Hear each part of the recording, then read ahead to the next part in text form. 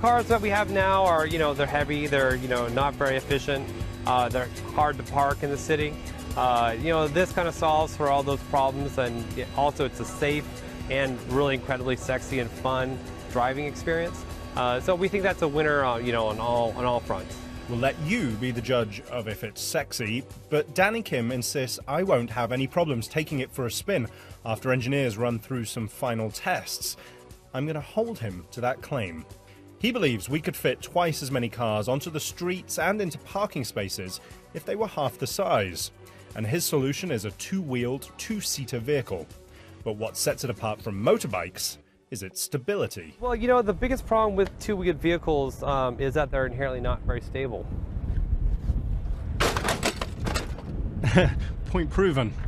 By using two gyroscopes spinning under the seat, the company claims this new vehicle can keep itself upright like a child's spinning top. And having two of them spinning in opposite directions should mean that any unwanted forces can be balanced out. We've seen that in the workshop. Now, in this prototype, they're on the road. Yeah, I mean, it's bouncing right now. That sound we can hear is the gyros running underneath? Exactly.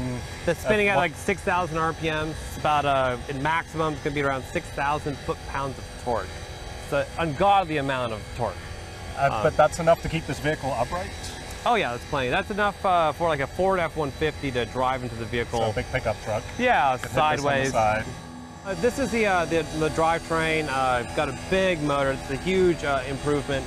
It's about 100. It's capable of 100 miles an hour top speed. We have a whole electrical system that's going to get shrunk down to about the size of a shoebox. Because the second seat, of course, is planned to go here. This is where you bring your date or your children. And then moving forward, we have landing gear. So this is something that touches down. You're able to basically get out of the vehicle and let it come let it come to rest. When you park. Yeah, when you park for parking. Right? Yep. Okay. When you look at 0-60 at about 5 to 6 seconds, airbags, seat belts, steel reinforced doors. It's going to have a body in the end. But this is our Wright Brothers Flyer.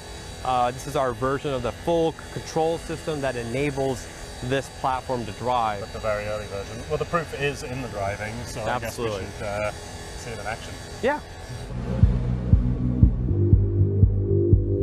This is the first time they've let a reporter behind the wheel, and I'm under orders to behave. Controls are fairly simple, particularly at this stage.